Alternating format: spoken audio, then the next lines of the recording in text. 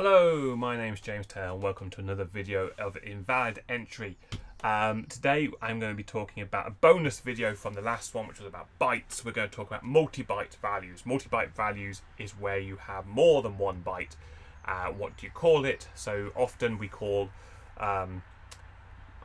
words, if you have 2 or 3 bytes, i.e. the number of bytes you can shove down a bus is generally a word, the size of your memory is generally your word size. But actually, when you start getting bigger than that, when you start having lots and lots of bytes, you don't want to say I've got 10 billion zillion bytes on my hard drive. You need more easy to use words. So we use the word kilobyte, metabyte, gigabyte, petabyte, terabyte then petabyte, the other way around. These are very, very big numbers. And generally they sort of tie in with the SI units, i.e. every time you put 3 zeros on the end, you go up in size.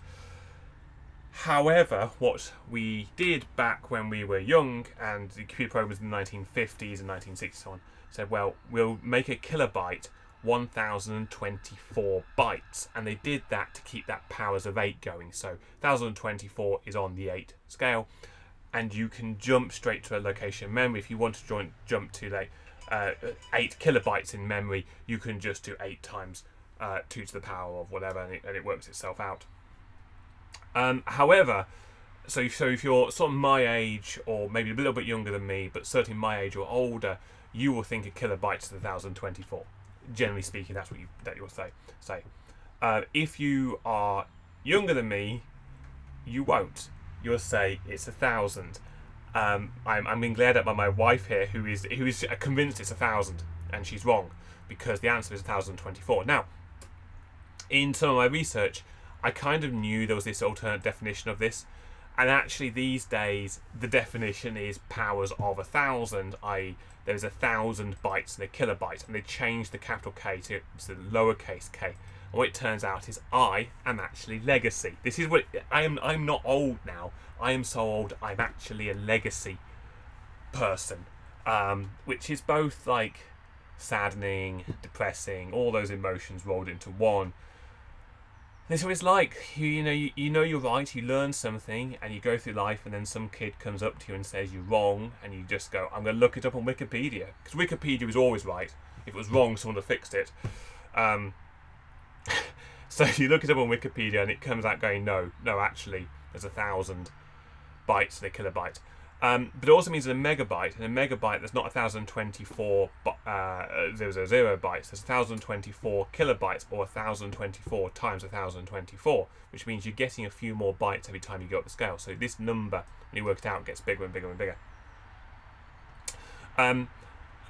It gets further away from the round numbers. Now, what happened was people started marketing things as powers of 10 because it made their hard drives look bigger. That's what I believe, at least, that people did this. At a certain point, this then became the standard, and it became the standard, and it became legally the standard as well. People got sued over this. Western Digital, Seagate both got sued, and they solved it by putting stuff on their packaging saying, okay, look, we're using the decimal values, not the old values. And the IEC came along and said, actually, we're going to introduce a new term, which is the I. The I now means we're using the power 24 method rather than the decimal method. So now it's easy to work out. You basically just put 5 sets of 3 zeros on the end. That's what you do. So if you want a petabyte, it's 1,000. Then 000 000 000 000 000 000 000 000. There you go. Actually, yeah, maybe I put 1 too many zeros, but anyway, that's what you do. You just basically do zeros on the end. Whereas this, actually, you have to work out all the numbers, and you'll have a very unique number that comes out. It won't be a power of 10, that's for sure.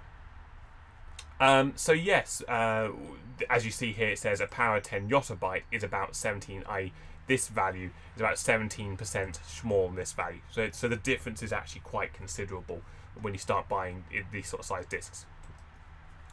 Now, what it does mean, say, if you're using legacy systems, you'll be using these values. So if you look at a 1.44 megabyte floppy disk, it actually will use 1024 squared in its definition. That's how many bytes you get. When you've got 1020, when you've got 1.44 megabytes, you care about every byte. This size over here is more aimed towards these much larger figures like gigabyte drives, terabyte drives. So it is a bit of a weird one for me. I'm a bit disappointed that they that everyone else has decided this is the right answer. But everyone, they all get to be wrong. That's basically how you have to live life now, isn't it? So it is an interesting standard. It is interesting how standards can change like this, and it is interesting how you can be so sure you're right about something to find that it's not clear at all. One thing I will mention is that you've got to be careful. The kilobyte, they changed the capitalization. That was a capital, that's a lowercase. But megabyte, gigabyte, and terabyte, they didn't. Back in the day, we didn't have petabytes. That was imaginary. So these are the sort of values we were working on before the standards really changed. So this document has quite a good sort of the lawsuits. The US District Court has decided that it's going to be powers of 10. Makes it easier for normal people to understand. That's always a good thing. Having non-technical definitions is always good. But it means that sometimes you have to do more maths or more difficult code to actually work it out. Anyway, that's all for today. Thank you very much for watching. If you're enjoying these, please hit like and also always hit subscribe. And we will see you in the next episode.